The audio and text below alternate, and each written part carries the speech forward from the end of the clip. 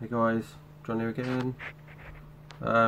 Today this video is about the top 10 worst Def Leppard songs in my opinion. Not yours, mine. So if you don't like it, go and make your own video or put the comments below. There was a guy recently just asked, this was somebody, the channel, or they haven't really got a proper channel, but it's NHEI0. He commented saying he enjoyed my last video about Def Leppard vinyl, I think it was it? Oh no, CD singles, and but wanted me to do a top 10 Def Leppard songs, the 10 best ones and 10 worst. Done the top 20 of the 80s, but I don't know whether I might do one of the from Adrenalize, so say from the 90s till now, but I don't have a huge amount of songs that I really love from that time. I can ring off a few now, but I'm not going to do that. I'll do a video. I will do it just to see what I come up with. So these songs, the worst songs, in no particular order. Okay, there is only 10 of them. Well, there could be a couple more, but I took those out. I just wanted to do 10. And yeah, no particular order, but I will leave the worst one till last. Alright, the one that really I hate with a passion. So we're going to start off with a song called Cruise Control, which is on Songs from the Sparkle Lounge. That is track 6, and it's a Vivian Campbell song. Don't like that one. Some of these songs just don't connect with me, so they might do with you. The next one is off of Retroactive, so let's just call it number 9, and the song is She's Too Tough, and I really do not like that song. It was a B-side to one of the Adrenalize singles, and I didn't even like it then. And also just want to say, people that say, oh, Retroactive Def Leppard album is not really a proper Def Leppard album. It's just a release of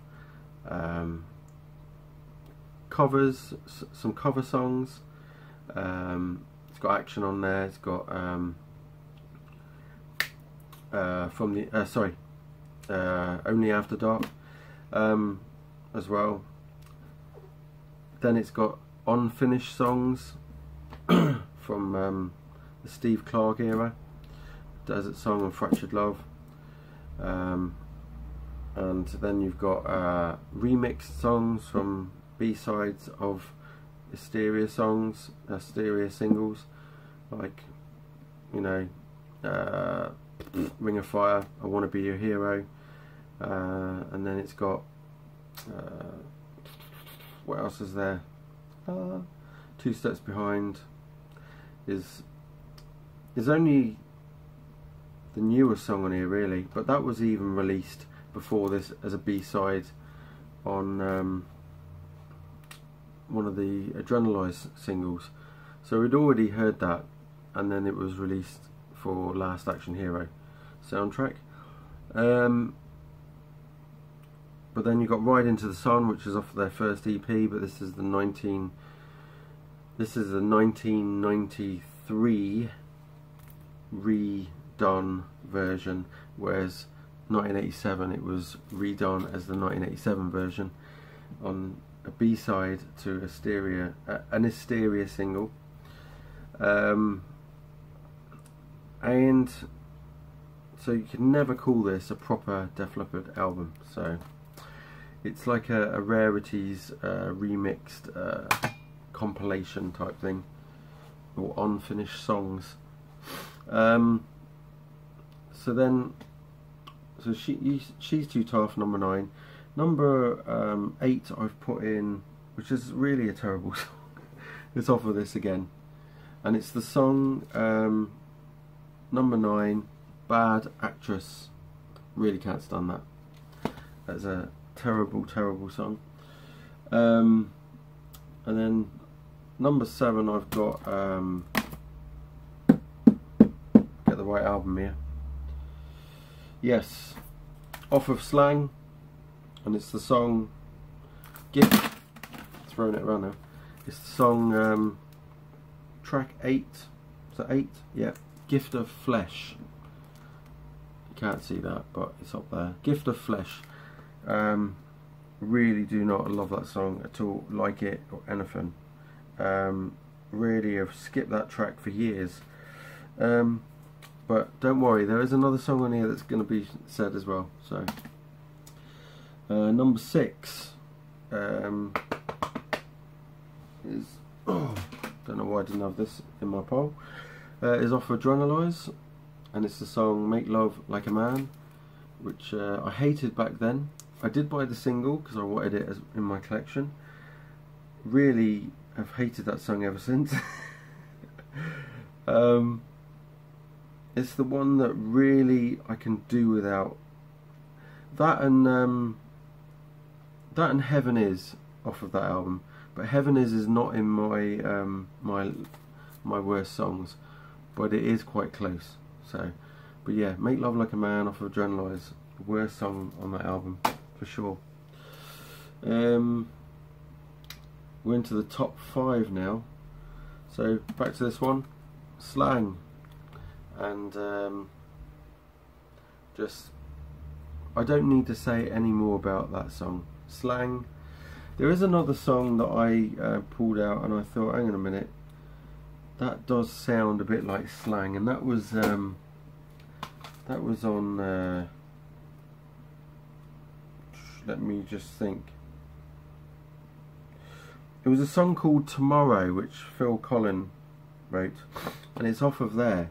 And if you listen to that song, the way it goes, it has got a bit of slang to it, and it's just, that nearly made the cut as well, but it didn't. Then we go to, oh yes, we actually go to the only song Steve Clark era I think I've got on here, except from She's Too Tough. Yeah, and it's the song No No No, which I've always thought is a total, not a load of shite. So yeah, that song on that album just does not go with this album. No No No should have been put on Through the Night. I'd say On Through the Night isn't a great song either, but I can play that song and not get fed up with it so much. But No No No is like, fast forward, on the cassette it was at the time, skip on the CD. On the record, I suppose I wouldn't be too bothered about picking the needle up and changing the record over. I'd probably just let it play. I suppose that's why when people have had records or play records, they tend to not want to get off their backsides, change the record over, so they put up with the songs, and that's why it's so easy to listen to the whole album all the way through. Whereas CD is so easy to just go, oh god, I hate that, and then just tap the button. But yeah, No No No is definitely a skippable song. So this video should be called, I should be doing a video called my top 20 skippable songs. So yeah, that's the only one on High and Dry. So number 3 is off of this album, and it is the song blah blah blah.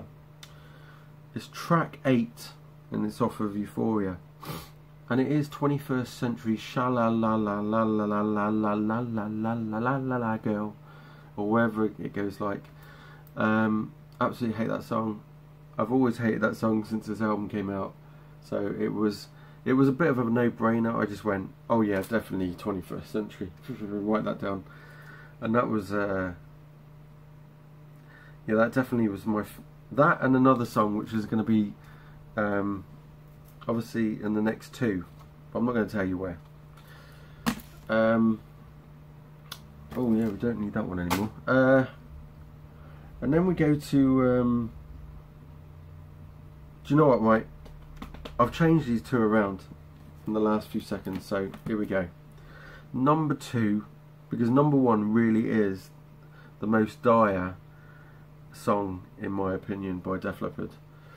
But this is number 2, and it's off the new album, and it's the song Man Enough. I really am fed up with hearing that song.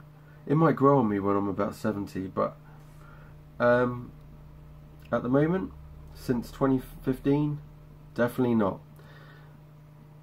There was actually, I listened to this again today, and I actually got into this album a bit more than I did the first couple of listens, and I'm actually pleased to say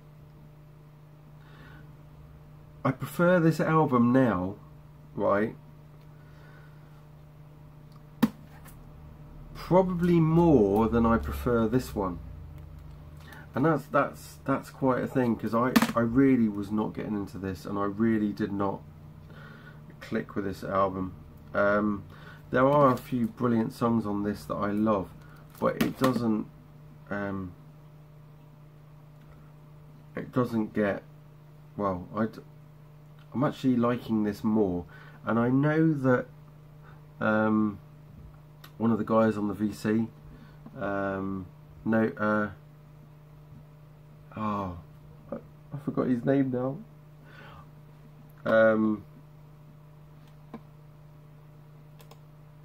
But you must check out his channel as well. And I'm just going to quickly pause the video and find his channel with it. Yes, straight away I found it, and it's I've forgotten the guy. I can't remember the guy's name, but it's No Stick Drummer. Check out his channel. Loves Def Leppard. He loves this album, and he'll be quite pleased to hear me say that I've given it another listen, and I'm getting into it. Energized was a song that I was a bit bored of. Sea of Love was a bit boring, but Wings of an Angel I actually loved this time around, and Blind Faith and Last Dance and a few others. So this is warming to me now. But Man Enough is a song that I really cannot stand listening to. And also, do you know what, right? It does remind me of the song, the way the bass goes. It's a bit like David Essex and the song Rock On. And I know that they've done a cover of that, and it's like, I feel like they've tried ripping that off type thing. I don't know, it don't sound the same, but it's got that similar feel. And but yeah, Man Enough is definitely not as good as the song Rock On by David Essex. So yeah, so there you go, Man Enough, my second worst Def Leppard song. The first Def Leppard song that I really detest, right? And as soon as anybody says to me, what's the worst song they've ever done, John? And it's actually, if I can find the album, it's actually on Euphoria, right? So people will be quite shocked that I haven't chose anything off of Pyromania, because that's awesome. Nothing off of Hysteria, because that's awesome. I've actually, have I chosen anything off of here? I've not actually chose anything off of 10 either, because I actually think that that album is much better than that one. That album's better than Euphoria. And I actually prefer this album over songs from Sparkle Lounge as well. So that's a turn for the books. But yeah, the song that really is at #1 for being the worst song in my eyes that Def Leppard have ever done, and it was released as a single as well, and it's the song track 3 called Back in Your Face. Now check that song out and tell me what you think, because I actually hated it when I first heard it. At the time, that made my interest in Def Leppard go straight downhill.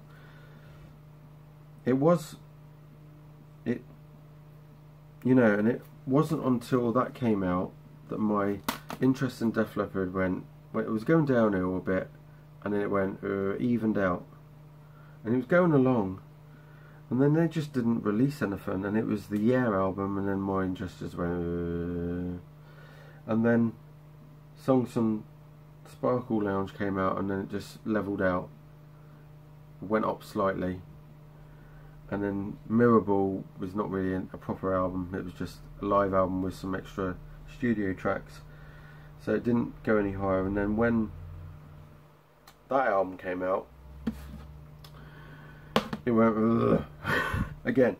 So this one sort of saved it from this one a bit, but yeah, Back in Your Face, Back in the Bin would be more like it for me. So there you go, that's my top 10 worst Def Leppard songs in my opinion, and I hope you enjoyed that. Cheers, keep rocking, keep watching to whatever it is you're listening to or watching, or I don't need to know what you're actually watching, you don't need to put it in the comments, just as long as it's music related I'm happy. So cheers.